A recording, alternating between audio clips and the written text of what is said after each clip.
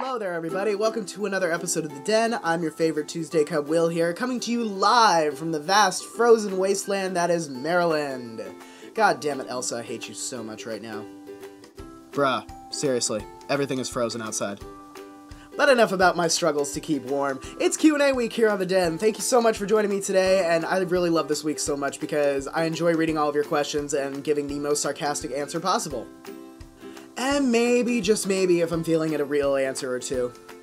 Right, so let's go ahead and get the show on the road. First question of the day comes from Clinton. By the way, none of these questions are read in any particular order, so keep that in mind. Clinton wants to know, I know it's not been quite a year to date since you guys have started this YouTube channel, but what is the greatest thing that you've learned or gotten from doing your videos on The Den? This is going to be a two-part answer for me. The first part is, even though the bear community is worldwide and very vast, it's a very tight-knit and close community. Ever since starting this channel, I now have friends all over England, all over Europe, Australia, you name it, I probably have a bear friend there, and they're all wonderful people. I love them so much. And yeah, the other thing is the message that we've been sending out to bears all over the world.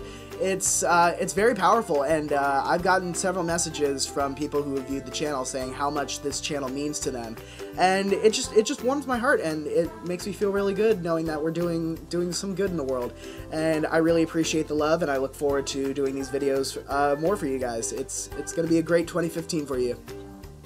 Okay, so Clinton would also like to know, if you were president/prime minister for a day, what would be the first thing you would change? I love this question so much because, alright, for the record, I'm not all that big into politics, but because I live in such close proximity to Washington, D.C., I cannot escape that shit. It's constantly on the fucking news, and I always kind of have to put in my 2 cents a little. But yeah, if I were asked a question like this, it would be golden because it really gets you thinking. And if I were president for a day, the first thing I would change, no matter what, would be I would make every member of the House, Senate, and Congress be forced to live on minimum wage for about, let's say a year. Why don't we do that? Because I've been working minimum wage jobs since maybe 17, 18, and yeah, it fucking sucks doing all that work for that little pay. And let's just see how you guys do that on our wages.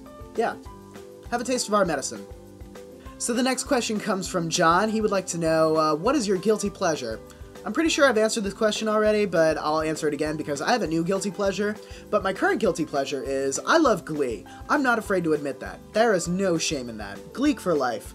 And yeah, I love the new directions. I'm watching the final season. I'm enjoying it, and I fully support Blaine and Karofsky. Hashtag Blairovsky.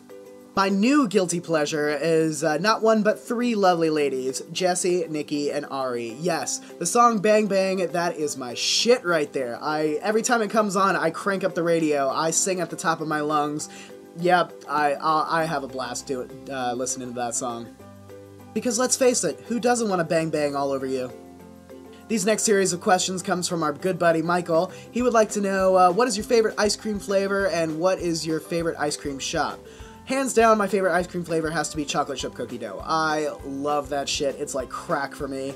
And my favorite ice cream shop sadly does not have chocolate chip cookie dough flavor, but it's a Maryland institution. Every summer, it's a requirement that I go get me some motherfucking Jimmy Cone. It's in a previous video. I think it's the scavenger hunt video. Go and watch that. You will understand why Jimmy Cone is a true Maryland institution. Alright, so Michael's next question is, if you could attend any bear event on the planet, what would it be? Oh my god, all of them, really, because I haven't really gone to any bear events. I mean, I go to Bear Happy Hour every once in a while. That's a weekly bear event down in DC.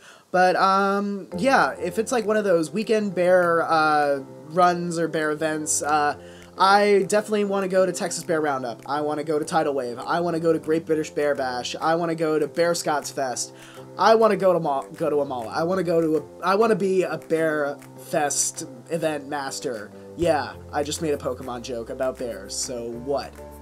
Finally, Michael would like to know, now that marriage equality is now legal in Florida, where would be your ideal wedding?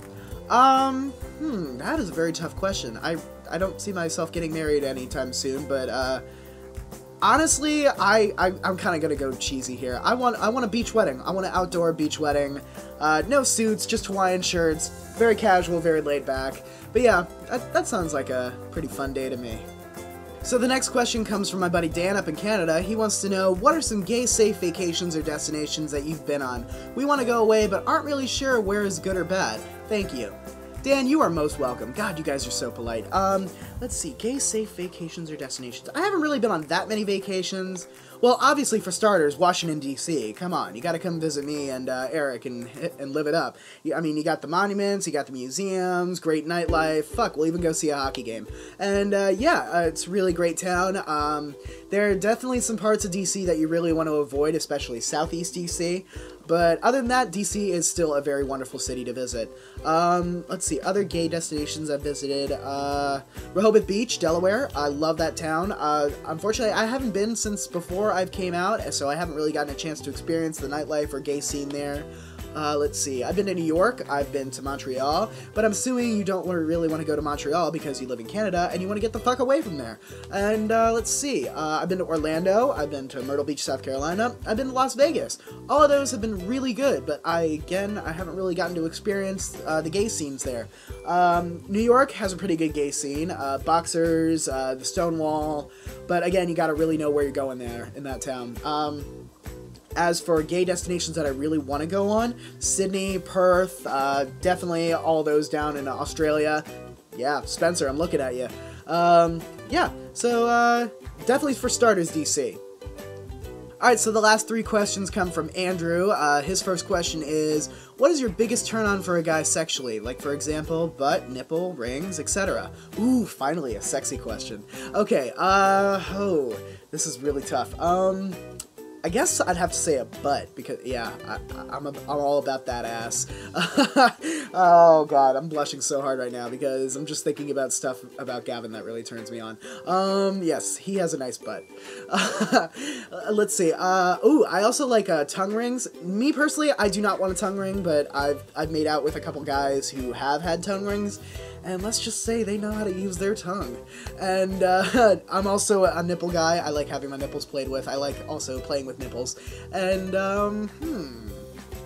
let's see here. Oh, Gavin does this thing, where he, like, bites my ear and, like, nuzzles on it. Oh, God, that turns me on. Ugh. Fuck yes. Okay. God, okay, I need to go take a cold shower right now after that question. Alright, so Andrew's next question is, there's a guy, and he's super hot, and he so wants my body, but he's told me he's in an open relationship. What would you do? Would you fall back or go for it? Oh, man, that's a really tough question. Honestly, it depends on what I'm looking for at the moment. If I'm looking for more of a serious relationship, and I'm, like, really hot for that guy, and I want more than just a one-night stand, then, yeah, I'd probably just fall back and let him move on. But, yeah, if I was just looking for, like, a really fun night, or maybe some friends with benefits kind of stuff, then, yeah, I'd probably go for it, because, damn, if he's hot, go for it. But, yeah, again, if he's in a relationship, open relationship, make sure his partner's okay with it first. Yes, definitely do that. But, yeah, again, it all depends on what you want. If you're looking for more of a relationship, I'd say fall back, but if you're looking for more fun, I'd say go for it. And finally, if you were in the show My Little Pony, Friendship is Magic, what would your pony name be and why? Oh, fuck me, it's a brony question. I'm sorry, Andrew, I hate to break it to you, but I'm not a brony. I do not watch My Little Pony. But have no fear, I do have a backup here. I have on my phone a resident closeted brony. I'm not going to release his name or details or anything about that, but I asked him this question, and this was his response. Maybe Stony or Welshie Donut or Cook as of right now. I kind of think Donut would be the most applicable at the moment. So yeah, there you go. Also, if you have no idea who this is, yeah, you should probably give up. Right, so that's just about going to wrap it up for me for Q&A this week. I want to thank you all so much for submitting your questions. I had a blast answering them. Right, I have to go now because I have to go start packing, because tomorrow, as the great Peter, Paul, and Mary once sang, I'm leaving on a jet plane. I don't know when I'll be back again. Oh, babe, I hate to go.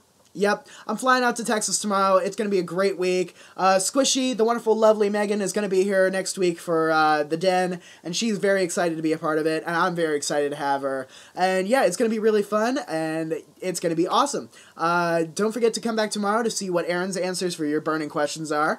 Join the Den and join the discussion. As always, all the links and clickables are going to be down below in the crotch, and I will see you next week from sunny Corpus Christi, Texas. Bye, everybody.